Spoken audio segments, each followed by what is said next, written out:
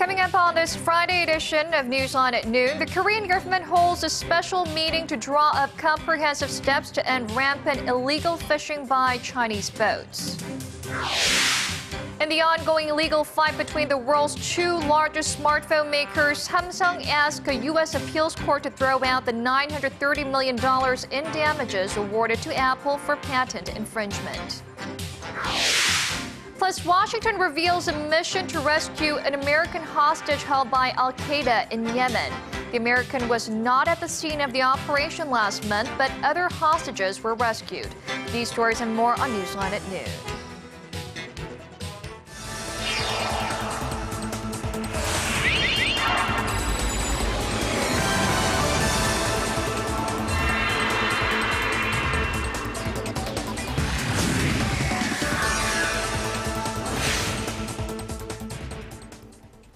It's noon Friday, December 5th here in Korea. Thanks for tuning in. Live from Seoul, I'm Eoh Jin-joo. It's very good to have you with us. I'm Mark Broome. Our top story this afternoon. Korea is seeking out ways to take bolder action against illegal Chinese fishing, which is a huge problem here in Korean waters. Right. The ruling Saenuri Party and officials from relevant government ministries convened a meeting on the matter this morning to discuss ways to improve countermeasures.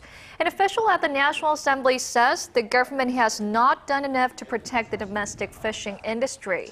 Korean fishermen have been calling on the government to strengthen its monitoring and crack down as Chinese fishing boats have been illegally entering Korea's exclusive economic zone in larger numbers. They also want the authorities to widen the scope of their patrols.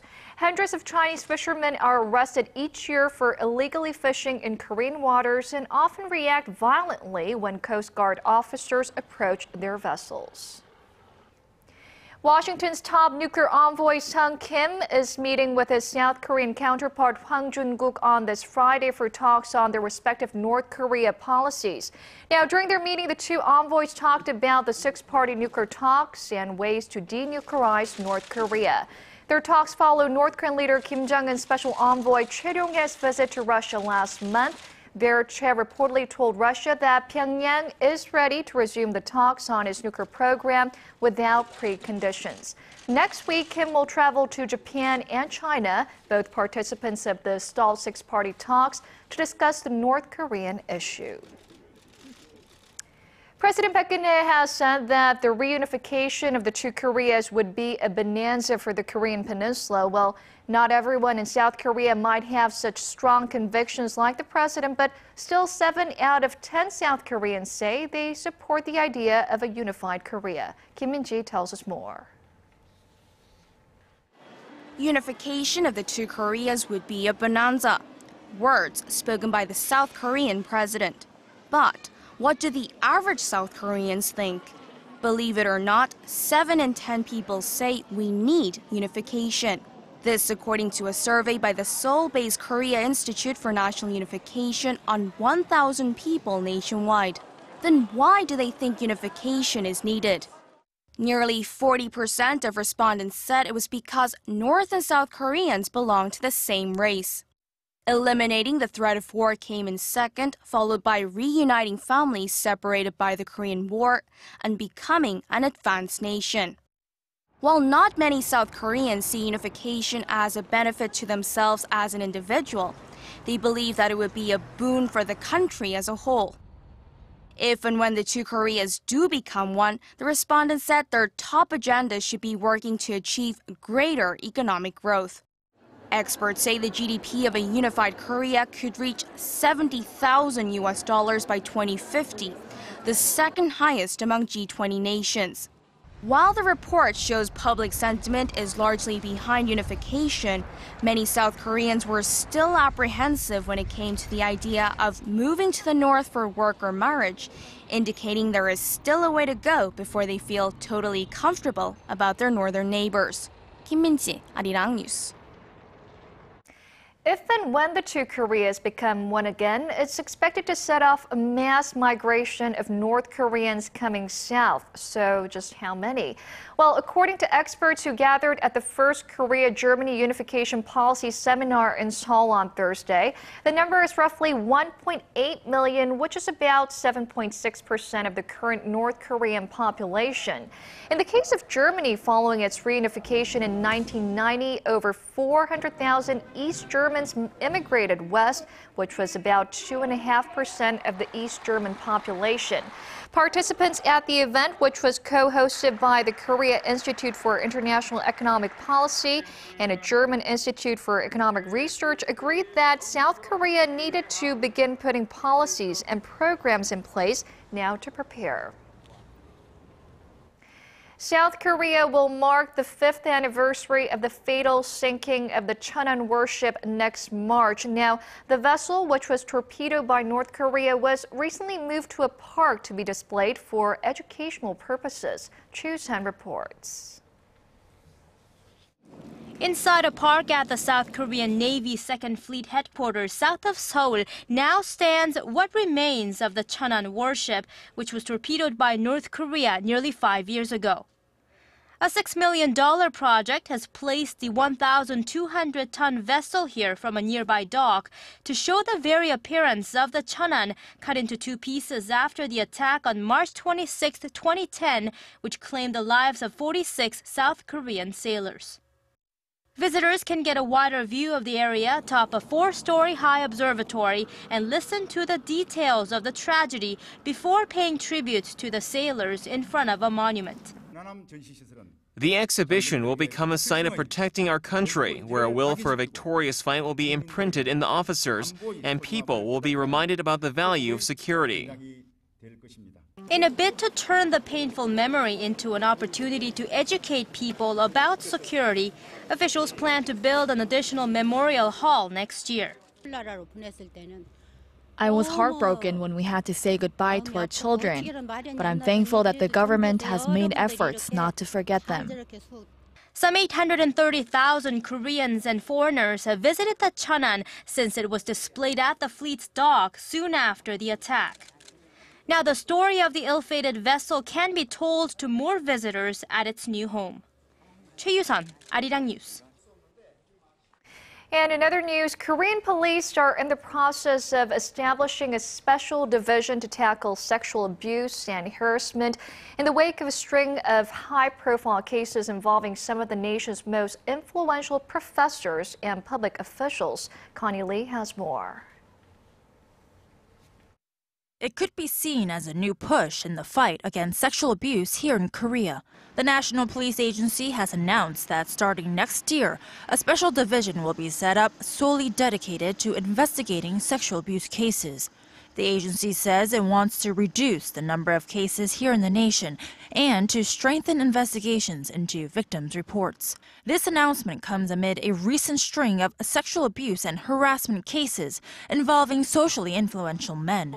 Just this past Wednesday, a professor at Seoul National University was detained on charges of sexually harassing his intern. A professor at Korea University, another prestigious school, recently resigned after accusations he sexually abused his student. A former prosecutor general is also under the spotlight for allegedly molesting a female employee at a country club. These are a small sample of the powerful and influential men that have been accused of sexually harassing women. The cases could also be the tip of the iceberg, as many incidents are believed to go unreported. These are men with power and authority, so it's not easy for female victims to stand up against them. The National Police Agency's latest plan shows its efforts to combat sexual abuse. Earlier this year, the agency set up a special task force in well over 100 regions throughout Korea to investigate sexual abuse cases. Connie Lee, Arirang News. The Japanese yen has dropped to a new low, dropping to the psychologically relevant, important 120 mark against the greenback for the first time in more than 7 years. The yen tumbled to as low as 120.25 before pulling back a little to close to 119.78 in New York on Thursday. The Japanese currency has been on a downward spiral for months now, particularly since the Bank of Japan announced new stimulus measures to try and boost the Japanese economy in October. So far this year, the yen has fallen over 13% against the greenback. The yen also fell 0.7% against the euro on Thursday. 930 million US dollars. That's the eye-watering amount of money Samsung Electronics was ordered by a US court to pay Apple for copyright infringement. But Samsung is now fighting back and it's trying to get the fine reversed. Shin Se-min reports. Samsung Electronics wants a U.S. appeals court to throw out an earlier court's order that it pay Apple $930 million for infringing on iPhone patents when it made its Galaxy range of smart devices. Stressing the design and the look of the company's devices are different from iPhones, Samsung's lawyer Caitlin Sullivan said the damages award was excessive and unwarranted. Making the Korean company's case at the U.S. District Court in California on Thursday, Sullivan said the lower court was wrong to decide Apple's design patents were infringed upon because the Samsung devices do not carry an Apple logo, do not have a home button, and the speaker spots are in different places. She said it was absurd to make Samsung pay Apple its total profit for the Galaxy devices, likening it to giving back the entire profits on a car just because it infringed another automaker's cup holder. Apple's attorney, William Lee, dismissed Samsung's argument and said the $930 million award was fair. Reports say the three judges did not indicate when they would reach their decision. The massive award to Apple is the largest set in any of the so-called smartphone wars. The patent lawsuit between Apple and Samsung began back in 2007 and has rumbled on for years. Samsung and Apple agreed in the summer to drop their patent litigation outside of the U.S., though they have yet to settle their broader dispute. Shin Se-min, Arirang News. Now, with Korea's heavy dependence on exports, the government has long stressed the importance of foreign direct investment. Free economic zones, as they're known, are dotted around the country to try and entice foreign companies to lay some roots down here. But Korea is having to raise its game quite a lot, given the amount of competition throughout the region. Our Song Ji-son reports. To attract more foreign direct investment, Korea has established 8 free economic zones over the past dozen years, with their total area amounting to 330 square kilometers, or half the size of Singapore. This one in Incheon was the first to be set up in 2003 and is the biggest of the 8. Foreign investors can receive tax exemptions and incentives when setting up their businesses in these free economic zones. BMW is one of many enjoying the benefits since building its first driving center in Asia at Incheon. It took years to choose the location through multiple feasibility tests, and we are fully satisfied with our decision. It's close to the capital and the metropolitan area. It's close to the airport, which enables us to provide maintenance service when our clients fly out. Korea seeks to become the center of East Asia in terms of investment by attracting more FDI in the 8 free economic zones. But further deregulation is needed to fight rising competition within the region, as China and Taiwan also launched similar free trade zones last year. FDI coming into Korea, if you go back to 2003, it's gone up by about a factor of 3. So it's good progress, roughly on a par with other countries in Asia, but good, solid progress. The competition is there, though. I mean, I think that's key. Korea is not alone in doing this. The researcher also points out that inefficiencies in labor and financial markets are slowing things down, while Korea's infrastructure and high level of education stand out as advantages compared to its global competitors. Song Ji-son, Arirang News. Starting in the new year, Swedish furniture giant IKEA will stop selling a world map, which refers to the body of water between Korea and Japan only by the Japanese name. Ahead of the opening of its first store in Korea this month, IKEA says it decided to leave the map off its product lineup. The map, which caused quite a stir here in Korea, refers to the sea as Sea of Japan, which you can see in the video there. But it doesn't use the Korean name East Sea. Explaining the map was not intended to be used as an educational tool. The company has apologized for upsetting its customers and employees.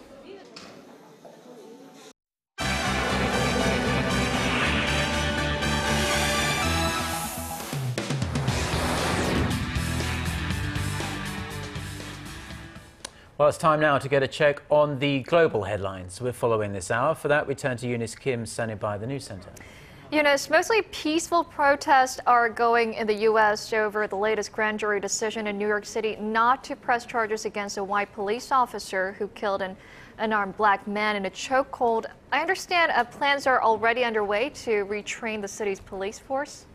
Right, Jin-joo, we're of course talking about the NYPD, the largest police force in the country. There aren't a lot of details yet on this program, but New York's Mayor Bill de Blasio iterated on Thursday that policing has to change. He said he understood the anger and frustration exploding onto the streets.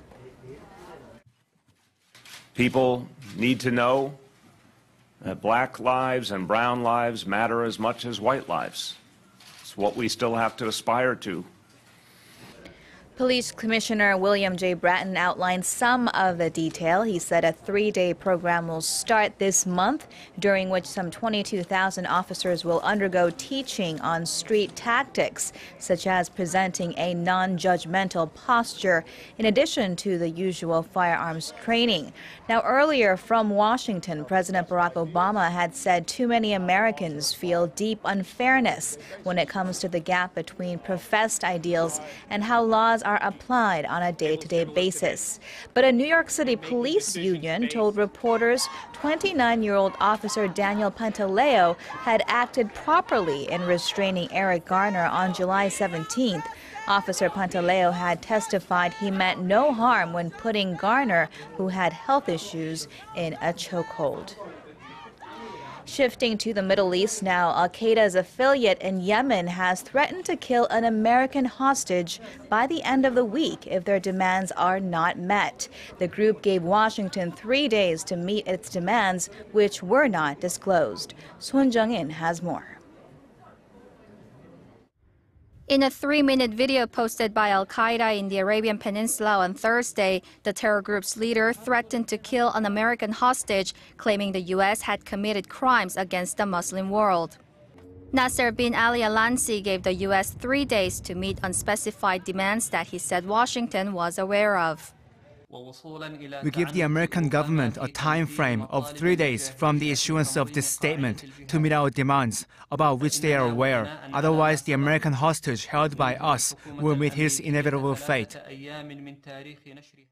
Soon after the statement, Luke Summers, a British-born American, appears in the footage, pleading for the U.S. government to save his life. The 33-year-old photojournalist was kidnapped last September in the Yemeni capital Sana'a while working for the Yemen Times. My name is Luke Summers. It's now been well over a year since I was kidnapped in Sana'a. Basically, I'm looking for any help that can get me out of this situation. I'm certain that my life is in danger. The threat comes more than a week after a rescue attempt by the United States Yemeni mission freed 8 hostages kidnapped by Al-Qaeda's Yemen branch.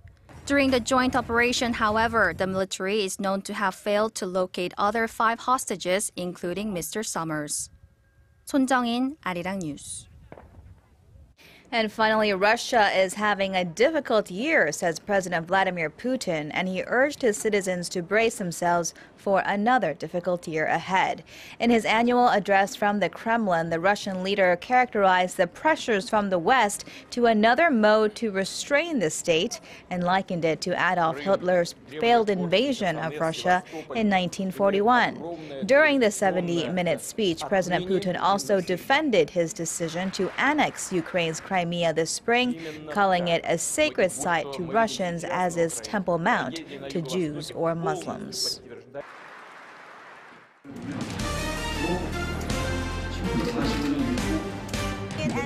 Stay up to date on the latest news out of Korea. connecting to our team of reporters about the issues that matter to Korea. On air, on your mobile, online. Find out more about Korea on NEWSLINE at Noon with Mark Broome and Eoh Jin-joo. I'm Eoh Jin-joo. Market researcher, strategy analytics, said Thursday that LG Electronics. Now, space represents the final frontier for the human race, but manned space flights have been few and far between in recent years, particularly in the United States. Well, NASA had plans to launch its first spacecraft in more than a generation this week, but technical problems have delayed them. Kim Ji-yeon has the details. The launch of the Orion space capsule from Cape Canaveral in the U.S. state of Florida was called off just 4 minutes before scheduled takeoff due to technical problems. They were detected in the batteries of the rocket's camera and the balls of the shuttle's water supply. A spokesperson for NASA told AFP that it tried for several hours to fix the problems, but were unable to, forcing the launch to be postponed until Friday morning. The launch of Orion is highly anticipated by the space community. It would mark the first time in more than 40 years that NASA has launched a craft designed to carry astronauts deep into space. Orion is planned to fly an altitude of 5,800 kilometers, circle the Earth's orbit 2 times in 4.5 hours, and land near waters of Baja California, west of Mexico. Through the test run, NASA will carry out a number of measurements that will be crucial in scheduling a manned spaceflight in the future. A crowd of 26,000 people gathered at the Kennedy Space Center to watch the Orion launch and left disappointed about the delay, but they will get another shot to see history again in the coming hours. Kim Ji-yeon, Arirang News. Well, back here on Earth, and global temperatures are rising, it's sad to say, and while we may not be able to feel the difference that much in temperature, we are seeing the changes reflected in a growing number of superstorms that leave destruction and devastated lives in their wake. So what can be done to try and mitigate the impact of climate change? It's the central question that is being asked at a UN climate meeting in Peru. Kwon So-ah reports. November 2013. Typhoon Haiyan slams into the Philippines, killing more than 6,000 people and turning the lives of millions of others upside down. Now, another super typhoon is bringing back memories of last year's nightmare. Typhoon Ruby is forecast to make landfall within the next 2 days. It's superstorms like Ruby that are sounding alarm bells worldwide about the effects of climate change. It is a major topic of conversation at UN climate negotiations in Peru. When we were in Doha, it was Typhoon Bhopal. When we were in Warsaw, it was Typhoon Haiyan. And now that we are here in Lima, we are facing Typhoon Ruby, which is also a Category 4 super typhoon. We need you to get your acts together to meaningfully respond to the urgency of climate action. Many experts agree that global warming intensifies extreme weather events. The World Meteorological Organization reports that 2014 is on track to be the hottest year on record. To mitigate further damage, the international community is making a renewed push to reduce carbon emissions, with extra pressure being exerted on the globe's 2 worst polluters, China and the United States. Secretary General Ban Ki-moon welcomed the new pledges from Beijing and Washington, as well as another out of Germany, to cut emissions. Next year is an opportunity to take big steps, transformative steps in the right direction. We must do all it takes to provide hope for people and the planet. Kwon So-ah, Arirang News.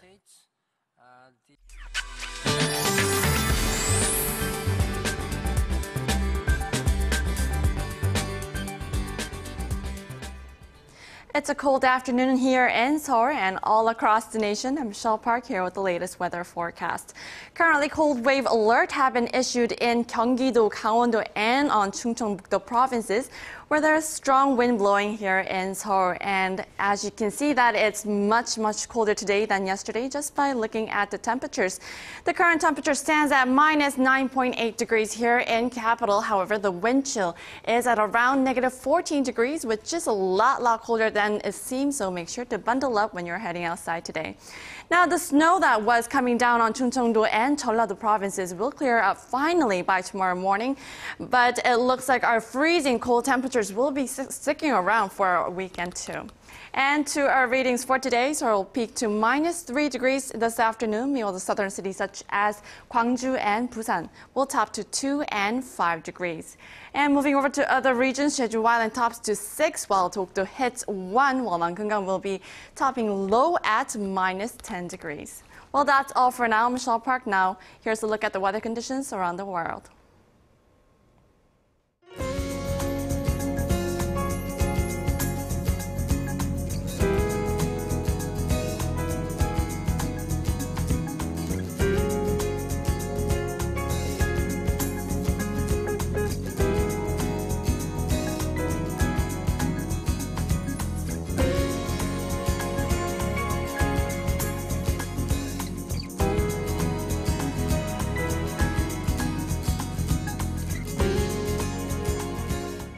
Well, those are the stories we are following at this hour. Have a great weekend. Mark and I will be back at the same time on Monday. Until then, goodbye.